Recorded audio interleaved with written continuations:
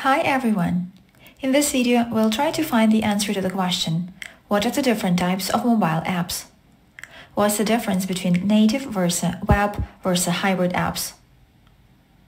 Let's begin.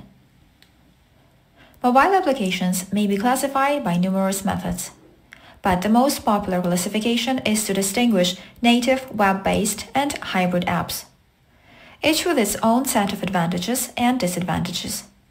Let's get familiar with them one by one. And we start with a native app. Native apps are built specifically for a particular platform or operating system, such as Android or iOS, and are installed directly on the device. In addition to this, native apps are developed using programming languages and tools provided by the platform's SDK, Software Development Kit, and can access device features like cameras, GPS, and sensors. Native apps are generally faster and more responsive than other types of apps, and they can provide a high-quality user experience. However, they require separate development for each platform, which can be time-consuming and costly. The definition is simple and clear, but to broaden our horizons, let's look at a few characteristics of native apps and their pros and cons. Let's start with the pros, but we'll just read the list out loud. You can pause the video if you want to read it on your own. So the pros of the native apps are: native apps are optimized for a specific platform or device, which makes them run faster and smoother. Native apps can access a wide range of device features such as cameras, GPS, contacts, and sensors. Native apps are designed with specific platform design guidelines in mind. Users will be familiar with the interface and navigation, making using the app easier. Native apps are less vulnerable to security risks and data breaches, as they can use platform-specific security features such as biometric authentication, encryption, and sandboxing. Native apps can be distributed through app stores such as Apple App Store or Google Play Store, which provides greater visibility and accessibility to users. These are the main advantages of native app development. Let's now check the disadvantages of native apps. The main disadvantages of the native apps are higher development costs and longer development time. Since native apps require separate development for each platform, the development costs can be higher compared to web apps or hybrid apps. They cannot be used on other platforms without significant development effort. And the same is related to maintenance. Native apps require regular updates and maintenance to stay compatible with the latest platform updates. Also, the native apps need to go through the App Store approval process, which can be time-consuming. Let's check a couple of examples of native apps. Examples are those apps that you downloaded from the App Store on your mobile device, like Shazam, who has access to the phone microphone, or WhatsApp has access to the phone number and contact on your device. Instagram has access to the camera, and so on. Some of these apps have web versions of the apps as well. So let's get familiar with what is the difference between native and web versions of those apps. The definition of web apps sounds like this. Web apps are accessed through a mobile browser and do not need to be downloaded or installed on a device. They are built using web technologies and can work on any platform or operating system.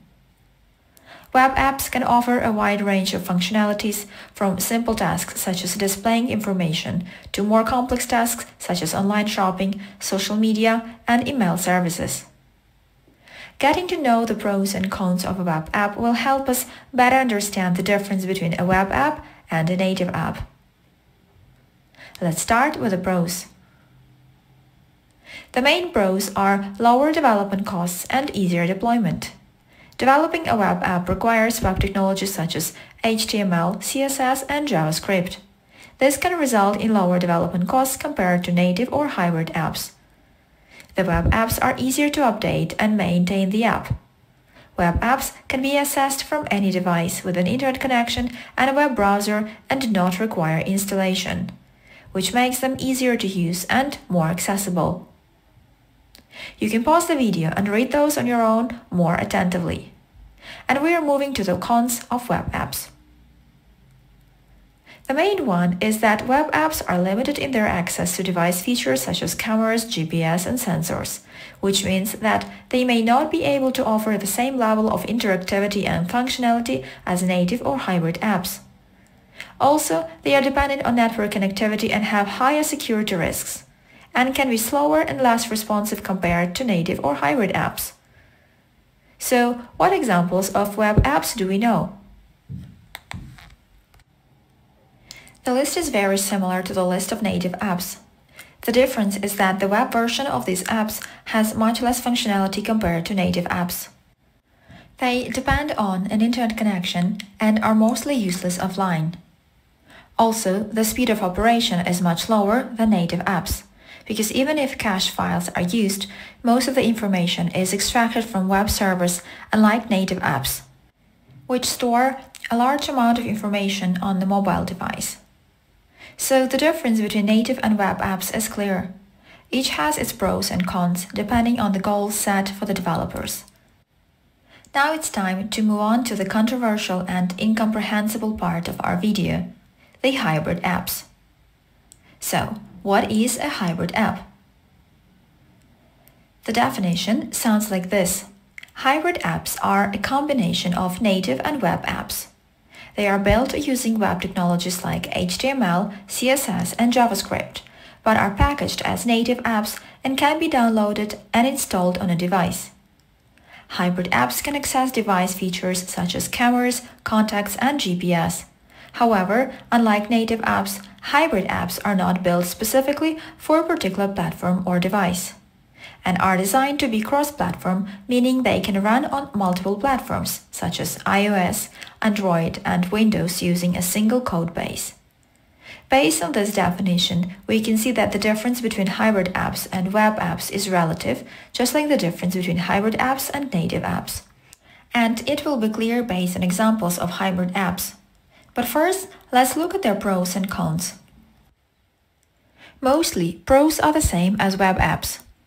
The main pros compared to the web apps are that the hybrid apps can access the mobile device hardware and can be used in offline mode. And if we check the cons, the hybrid apps have combinations of the cons of web apps and native apps. You can pause the video and read them again if you want.